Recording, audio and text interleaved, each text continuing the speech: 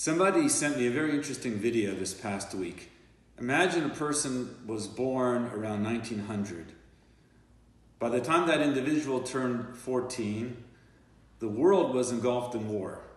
World War I went from 1914 until 1918. So those teenage years were marred by the war, especially if one lived in Europe, Eastern Europe. In 1918, there was a pandemic. We can relate to that. And it was a very serious pandemic. It could be up to 100 million people passed away during the years between 1918 and 1920. As this person now is in a young adulthood, towards the end of the decade, we have the stock market crash of 29 and the Great Depression. In 1933, Adolf Hitler, Yamach Shemo, rises to power, and by the end of that decade, we have another world war from 1939 until 1945. By the time that war ends, this person is at mid-age, midlife. Then what? We could say the Korean War, 50 to 52, the Vietnam War. Don't forget the social unrest in the mid to late 60s, the riots. We can also relate to that. It's a lot to deal with.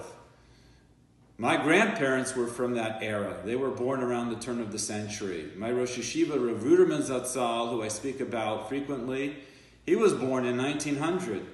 Interestingly enough, all through the years that I knew them, I never heard them complain and tell me about how hard life was during World War I and the Depression, World War II, etc. I never heard them talk about the pandemic, which is very interesting.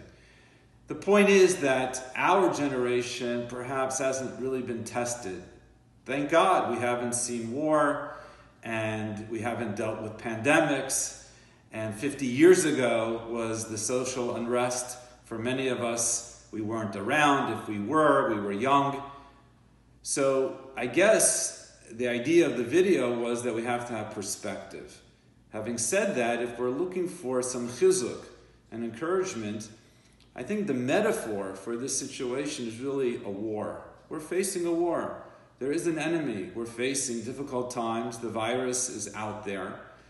And that is the subject of this week's Parsha.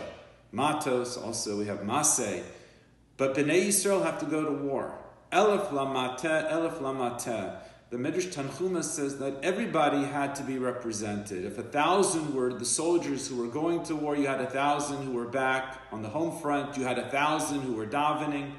Everybody took part. And the whole idea of a soldier is that you take it a day at a time, maybe half a day at a time, maybe a moment at a time.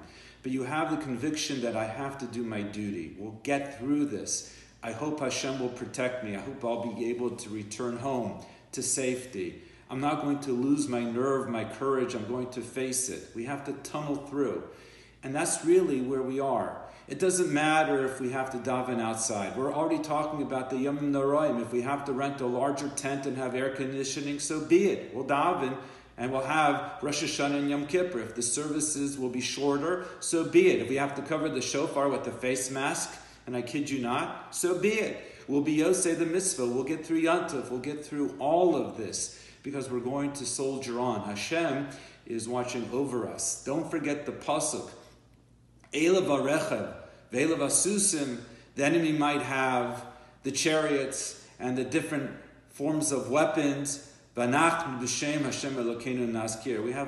we're going to keep davening, we're learning, we're going to be able to get through this. But if we need to remind ourselves the perspective that others have faced worse, and the fact that a soldier, and we're all soldiers right now, we're going to follow our commands, we're going to do what we have to do, that's the way it's going to be. But we're going to get through it. We're going to be strong. At the end of the war with Midian, the pasuk says, "V'lo nivkat mehem ish." No one was lost, and halavai, that should be the outcome. No one should be lost. No one should lose their sense of positivity. It should all be for the best. We'll be strong. We'll get through this. I wish everyone a good Shabbos.